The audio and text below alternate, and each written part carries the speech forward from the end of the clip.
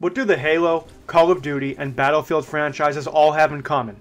Well, a lot.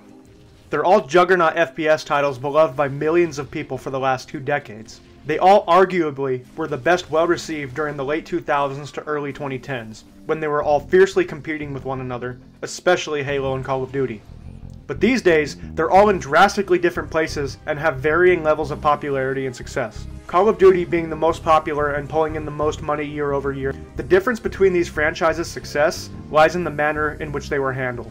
It's my opinion that COD's peak was Black Ops 2 in 2012, Halo peaked with Reach in 2010, and Battlefield with Battlefield 4 in 2013. This timeline roughly coincides with the turn of the console generation in 2013. And when I say peak, I mean in terms of overall quality. It's true that Call of Duty makes much more money than the other franchises, and the new engine that was introduced in 2019 makes for some graphically stunning games. But the general consensus among the broader community is that the new CODs don't quite scratch the itch that the old ones did. Something I noticed during the transition to the 7th console generation is what I refer to as the mainstreamification of video games. For about a decade before this point, gaming had been exploding in popularity and the general population was beginning to view the pastime as more socially acceptable as opposed to the niche, nerd-oriented activity it was once seen as. What tends to happen in any industry as more people take notice, so too do large corporations. Once it was proven that video games were here to stay as a popular pastime activity, companies saw the lucrative opportunity and began to invest more and more money into the industry, eventually exploding it into the powerhouse it would eventually become. Today, the gaming industry parallels Hollywood in terms of gross earnings, a figure that was not even close 20 years ago.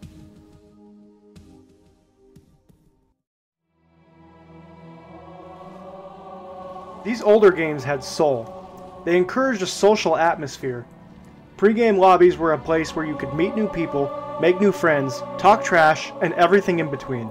But why do games such as Halo Infinite do away with pre-game lobbies and limit how much you can interact with other players? In that game, you can only communicate with teammates via voice and text chat, while you cannot do the same with players on the enemy team. It feels lifeless. In the past, the game you played was more of a social experience. These days, gaming feels hyper-individualistic. Split-screen gaming is much less common than it used to be. I noticed when I first got my Xbox One, I simultaneously got my first flat-screen TV ever.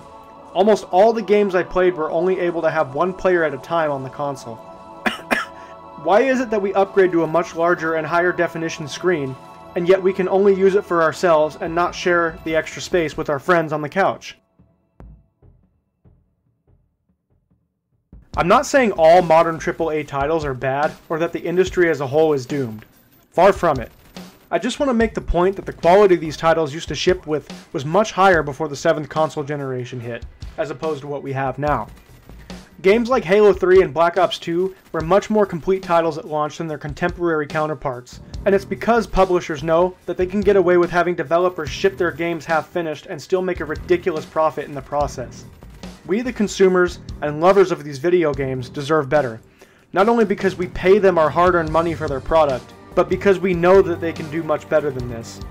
If the quality of the games we were receiving 15 years ago was so high with the comparatively limited technology, then the industry can certainly do the same today. I think the reason a lot of us think gaming sucks now is the same reason we think a lot of other things do. The internet. The internet allows everyone's voice to be heard, which allows good and bad ideas to be shared instantly. People say there are more idiots in the world these days, but I beg to differ. There's the same amount as before, they're just able to be much louder and have their voices heard. And the same goes for the gaming industry. To be clear, I don't want to be negative for the entire video. I'm trying to approach this topic with a glass half full mindset, but I do want to lay down a little pros and cons list real quick. Let's start off with some of the cons, and then I'll do the pros. The internet made it possible to release games unfinished and fix them later on. I absolutely disagree with it, but sadly companies do it all the time. It's much easier to cheat these days, whether you're on console or on PC. You don't own the games you buy anymore. You merely buy access to a license that can be revoked at any time.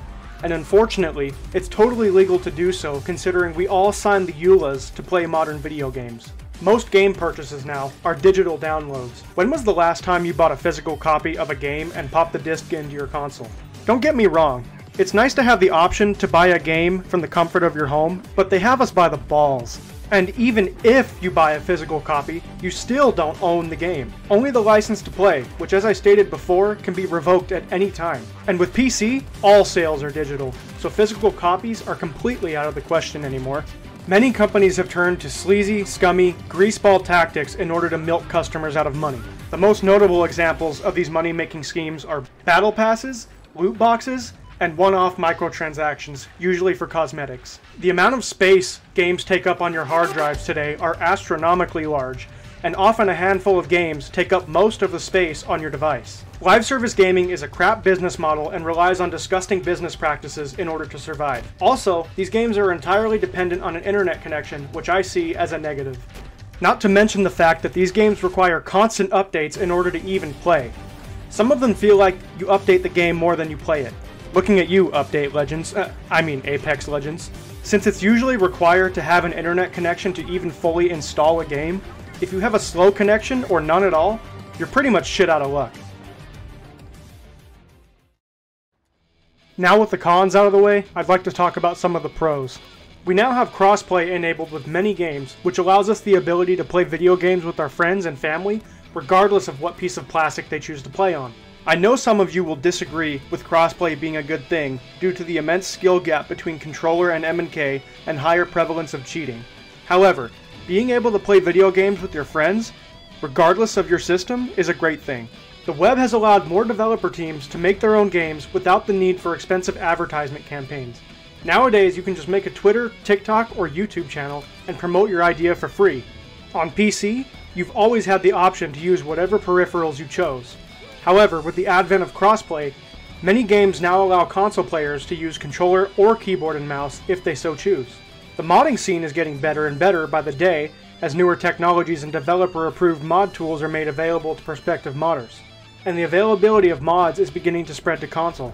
Gaming is becoming increasingly more accessible day by day, considering you can play on mobile, console, or PC. Some games are even totally crossplay between all three of these methods. For example, Minecraft Bedrock. Many new games look and feel absolutely incredible, thanks to increased graphical fidelity and decades of improvement in regards to the way games are made. When a developer does release a great game these days, oh man does it shine. When done right, gameplay feels smoother than ever, graphics look absolutely stunning, and the stories will stick with you forever. Quality will always be noticed for what it is and will be recognized. Notable games in my opinion are Red Dead Redemption 2, Spider-Man 2018, Breath of the Wild, Ghost of Tsushima, and Palworld. Projects like the Master Chief Collection strive to keep older games alive. Activision took a very rare W last year in restoring all the OG COD matchmaking servers on 360 and PS3. Many devs are making a conscious effort to keep legacy titles alive by either remastering them or simply porting them forward to modern machinery to ensure they are not lost to time. Individual modders also help to keep games alive, such as the recent community effort to restore the original Halo 2 matchmaking service. And shout out to everyone who made that happen. That is fucking awesome. Even with all the problems the gaming industry has, I still think we're in a net positive position. Sure, many companies engage in shady business practices by trying to nickel and dime us for every last cent while releasing games in an unfinished state. But we can't forget that we can still play all our favorite older games while also being able to enjoy great new titles that are released in a finished state. I guess the point I'm trying to make with this video is that while many aspects of modern gaming leave a sour taste in our mouths, we have more access and options to play video games exactly the way we want than ever. AAA developers might be dropping the ball as a whole lately, but those aren't the only games to play. There's a wider selection than ever before. People will complain, and a great many of their points are valid, but don't let all the negativity ruin your gaming experience. After all, the reason we play games is that we love them, and this is a hobby we all care deeply about. We want to spend time with our friends enjoying video games. And we want to see the gaming industry prosper and progress in a healthy way. We can make our voices heard by speaking up, and we can vote with our wallets, because it seems to be the only language gaming companies understand. If you enjoyed this video, leave a like. If you hated it, leave a dislike. And if you haven't already, consider subscribing to the channel. What are your thoughts on what I said in this video? Leave a comment with your opinion below. I want to start a discussion. I always love to hear what you guys have to say. If you stuck around till the end, you're an OG, triple OG, and I love you for it. Thank you all so much for watching, and I'll catch you in the next one.